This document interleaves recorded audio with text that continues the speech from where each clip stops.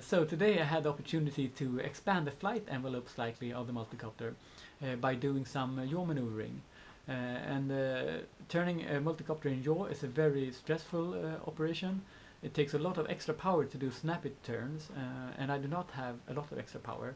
So my yaw turning is really docile, it's really slow. And for some reason it turns quicker to the right than to the left. And also, as soon as you start turning it in yaw, you will lose height, so you have to compensate a lot with throttle to not just fall down on the ground again. But I suppose it's something you have to live with a controller that does not have altitude hold.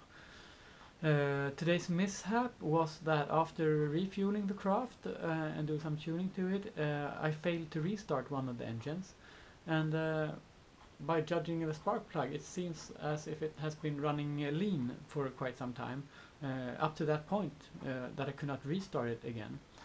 Hopefully just a matter of cleaning the fuel filter in the carburetor, but I'm not sure about that, so I will get back in that issue later on.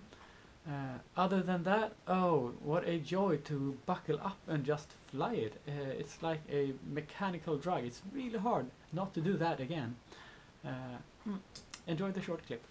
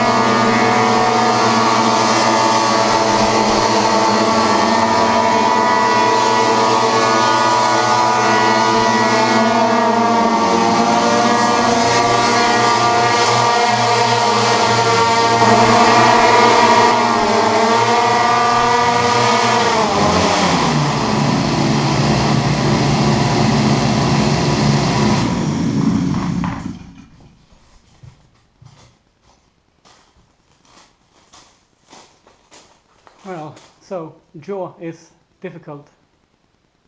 It's better to jaw to the right than to the left for some reason. I suppose some of the motors are stronger than the others. But great fun anyway.